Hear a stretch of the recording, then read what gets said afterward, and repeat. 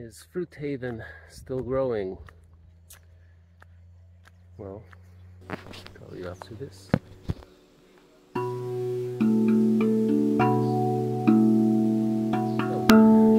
Fruit Haven still growing, yeah? I think so. I mean, we might not be buying additional land. People are kind of renovating their existing houses. But here's one, this one. And yeah, some unfortunate events. People that change their diet, they change their lifestyle, they change their personality. They don't want to be a part of this community anymore for various reasons. Or even maybe they don't want to live in this country anymore. We're in Ecuador. So, what to do? I mean, we'll just keep going. We'll keep going and growing. The grass is green. And it's not greener elsewhere. It's the same color, maybe worse. So, what to do? We'll just keep on humming along. Yeah. So some of you may know people moved on that are core founders, and yeah, it's a challenge. We have to transition because there's a lot of projects that have been left behind. A lot of debts have to be paid, financing. Yeah, the existing owners, we still have about 40 owners. We still have all their properties and the titles are still ours. So yeah, steep hill, but it's been a dry week, hot day, and most importantly, our fruits are producing. Have abundance of meringue, abundance of bananas as always, papayas, jackfruits are coming, and many more are growing.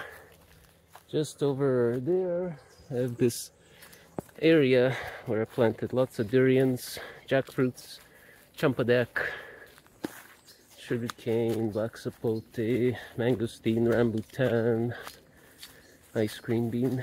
Yeah, delicious fruits. And this whole area has got really awesome development. The climate is awesome, the people are great, the locals are friendly and hardworking.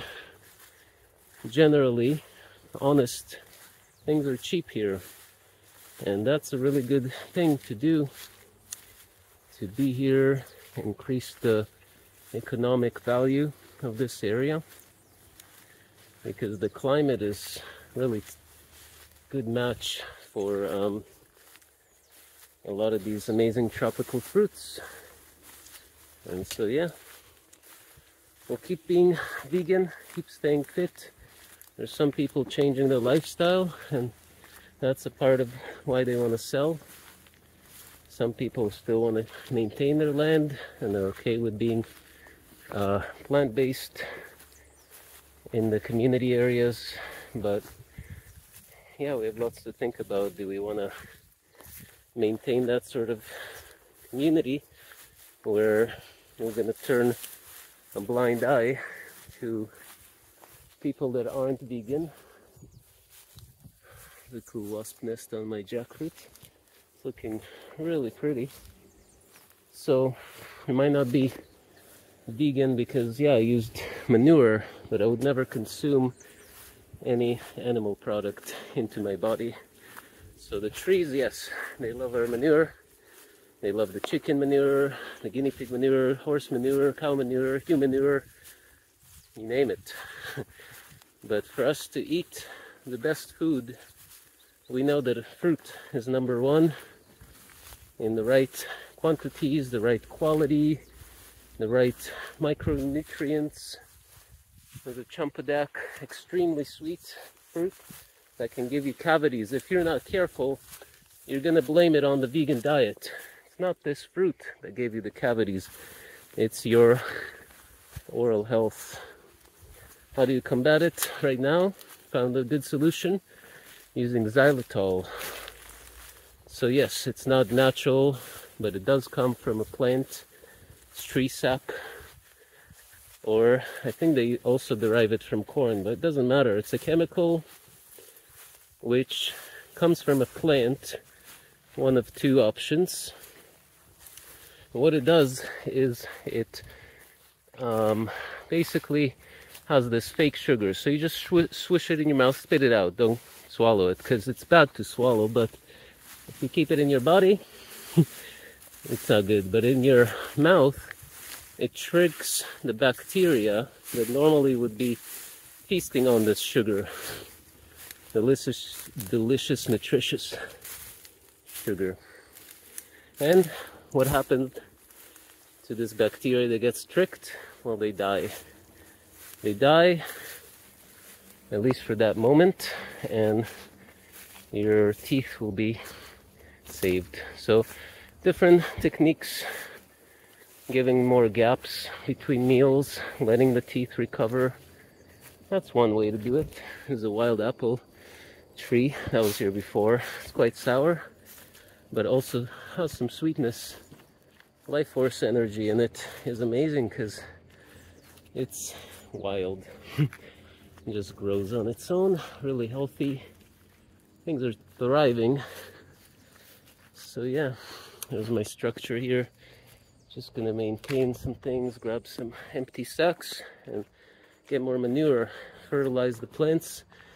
And we don't have to rely on this fertilizer at least a couple of years of fertilizing vigorously.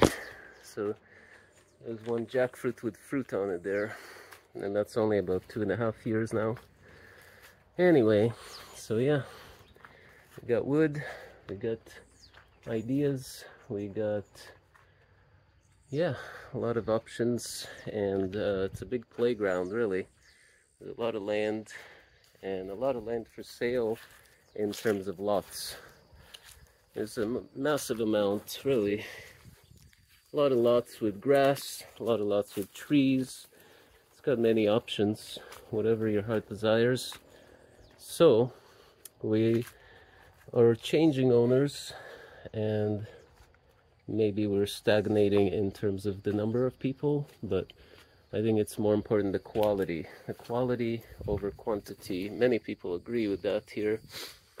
So do we have to grow at a massive rate? I don't think so.